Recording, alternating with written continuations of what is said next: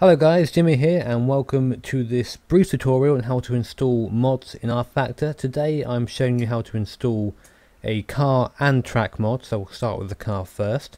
You can see on my screen here that I have the rFactor 1 NSX RAR file in my little folder here, my rFactor video folder. By default, when you download a mod, it tends to go to your download. Obviously I've just put mine here for the sake of the video. And this mod is from rFactor Central, which I'll put in the description, but you can find mods elsewhere, so keep that in mind when looking. So first thing we're going to do using a kind of extraction program, either 7-zip or WinRAR here, just right click and you can either extract it here and then drag the files over, or you can extract it directly to your rFactor install. For the sake of just your viewing, I'm going to kind of do it the easier way to demonstrate and extract it here and drag it across. So I'm just going to extract it here.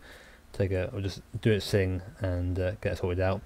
And you see here all the stuff it adds in. It adds in real field for NSX, it adds in readme as well, and all these little files that make it run properly. So you see all our files here. We're going to just take those and let's see, get rid of that bottom one there. We're going to just copy it, and then we're going to go to our rFactor install. Now you're going to have to go to the root folder. This is a folder that I already put mods into. You can see all the stuff down here. Mods in there. This is what your root folder will look like, have this kind of file structure. Just keep an eye out for that when you're kind of rooting through the games. I forget what it defaults to manually, but if you just search rFactor in your search, or even go to the start menu and find rFactor in your programs, and just go to the file location, you'll find it that way. So it's easy enough. So what I'm going to do here is I'm just going to drag this across, even though I click copy. And then it's going to come up asking if we want to, merge the folders together. We're just going to click yes to everything because, yep, yes, I want all that, please, thank you very much. And now that mod is installed. I'll show a quick clip of it in the game in a second. That's how you install a car mod. Okay, so tracks are slightly different in the way you put them into your rFactor root folder. Here you see I've got Tiger Flora here. I'm just going to extract it here very quickly. Just downloaded this from, again, rFactor Central. Again, the link will be in the description for that. And you see here, it doesn't give us a game data folder, it just gives us the kind of location folder. Now you see I'm now on my root folder again, in the game data folder, you just double click that, and then you'll come into where it says locations. Here it is. And here it will have all the locations you have in your install. This is obviously a couple more than you'll see in your basic install, because I've got a couple of mods installed already.